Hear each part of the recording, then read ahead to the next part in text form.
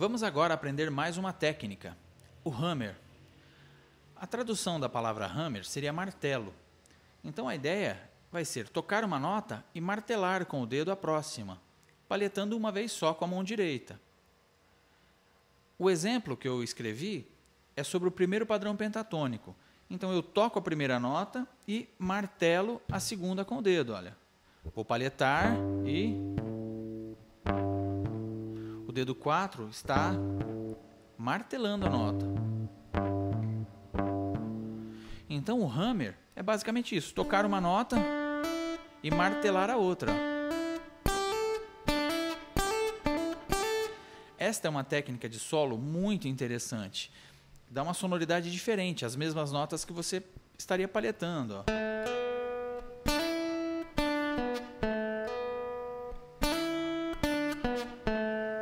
Aí você pode juntar com o vibrato e com o slide. Vamos ao exemplo.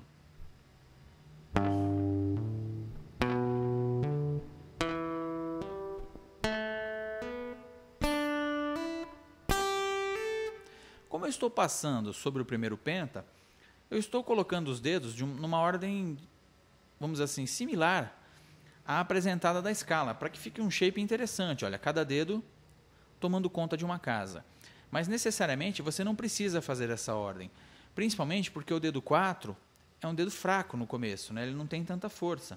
Então você pode fazer aqui em cima com o dedo 1 e 3, olha. Depois você vai ser obrigado a fazer com o 1 e 4, porque você vai pular duas casas. Então, aqui 1 e 3. Pode ser 1 e 3 aqui de novo, ó. E aqui também. Vou passar novamente a letra A, descendo e depois subindo.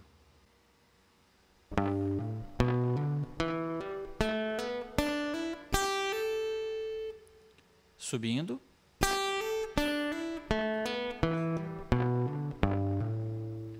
Esta técnica é muito utilizada para dar velocidade, ó. Porque a mão direita está palhetando uma vez só em cada uma dessas cordas. Sempre na primeira nota eu palheto. Então,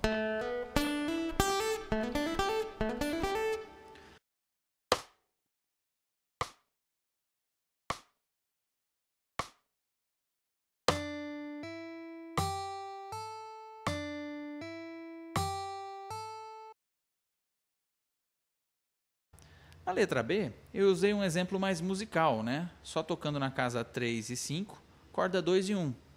Vai ficar assim, ó.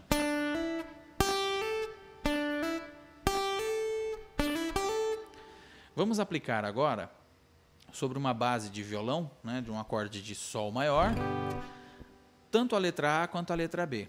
Eu vou também utilizar um pouco de slide e de vibrato.